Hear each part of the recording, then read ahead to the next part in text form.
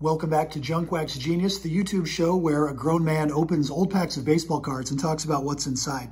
Today we're going to discuss two different products from Topps from 1992. We've got the Topps kind of flagship baseline set, 792 cards in one set. And then we've got Stadium Club. The Stadium Club brand premiered the year before, 1991, with cards that were, at least where I lived in that year, astronomically expensive, like $6 a pack for, you're going to get 15 cards, but still $6 a pack in 1991 was unheard of. And in today's dollars, it's ridiculous. This is Series 3. Stadium Club was produced in 3 series of 300 cards each. 900 cards. 900. Like if you were like in AA, you were included in this set just on your potential. So lots of no names, lots of scrubs. If you ever had one baseball card in your life, it probably occurred in 1992 Topps Stadium Club. Let's do the flagship release first though. Regular Topps Baseball. We're looking for the gold cards on the inserts.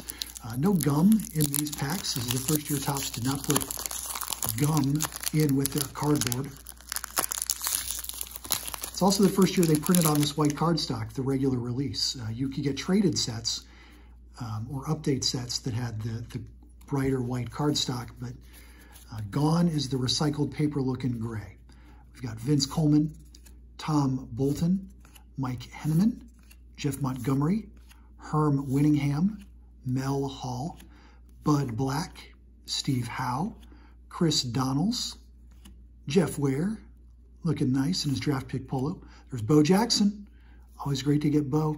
Chuck Krim, Wade Baggs, All-Star, Chris Hoyles, and El Presidente, hatless, repeat hatless, Denny Martinez. Denny Martinez is hatless, repeat hatless. On to the Stadium Club. This is Series 3, so we're going to get cards 3 billion to 700 billion in these packs, because it's a big set, if you didn't remember me talking about it earlier. We got, all right, Chris Gwynn. And unfortunately, like, the design, to me, didn't quite pop the way that 91 Stadium Club did. One of my favorite designs ever, that 91 Stadium Club. 92, we'll just talk about the players. There's Chris Gwynn, Scott Garrelts.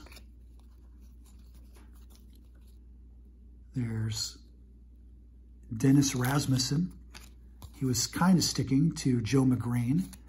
There's a guy I like to call Jerry Bones. There's Ramon Garcia.